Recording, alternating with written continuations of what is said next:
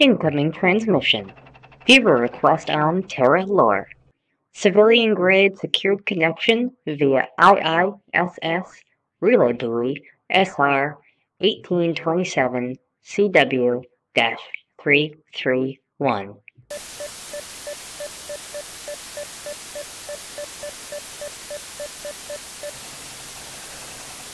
Connection secured. Incoming planetary data.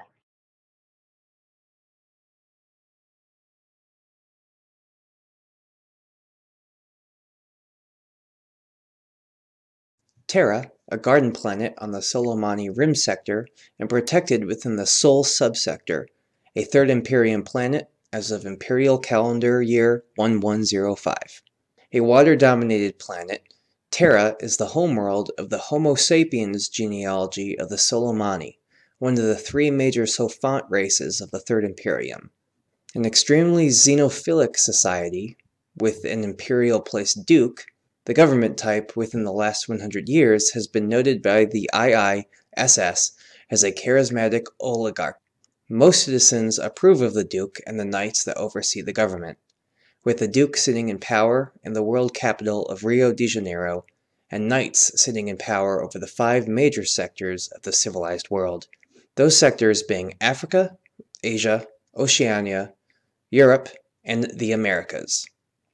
The IISS classified Terra as a World Trade Number rating of 8, designating it a red line. Yet, since the Emperor has called for a mobilization of the Imperium's military for reasons not yet explained in any official dossiers, Terra was immediately upgraded to a blue line with a World Trade Number of 12.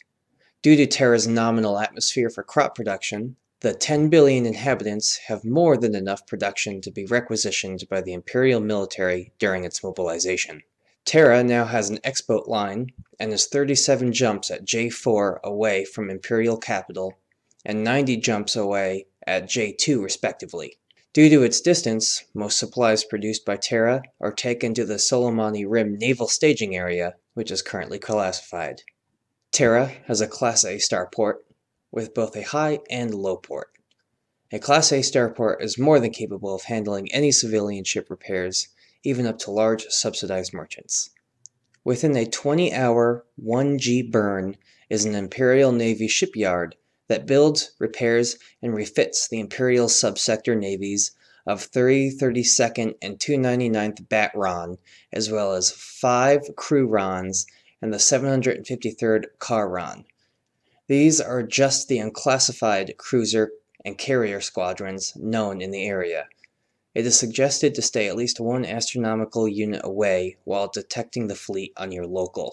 Terra does not have an Imperial Army base, but does have a planetary defense force of both volunteers and private military corporations. The private military corporations also foot the bill of 1,000 plus system defense boats and monitor stations. How the private military is compensated is still classified. There are multiple gas giants to scoop from if you don't wish to pay imperial rates for refined fuel. There is 1 moon with an IISS base, as well as a small contingent of Marines stationed on the Theophilus naval base.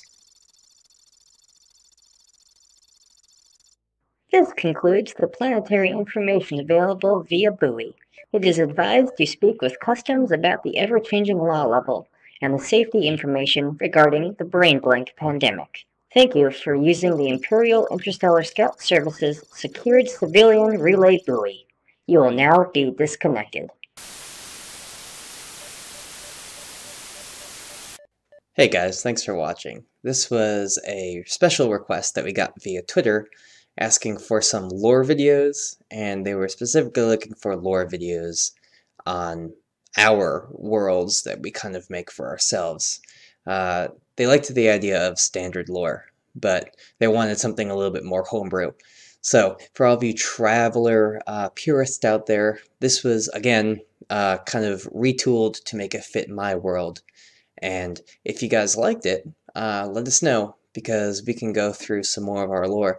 We actually put a poll up on Twitter, which you should follow us on Twitter and on Instagram, and with all the votes we got, 50% of them, which was the majority, actually said that they wanted lore videos on the worlds that we create. So I figured I'd produce a small one just to see how it went.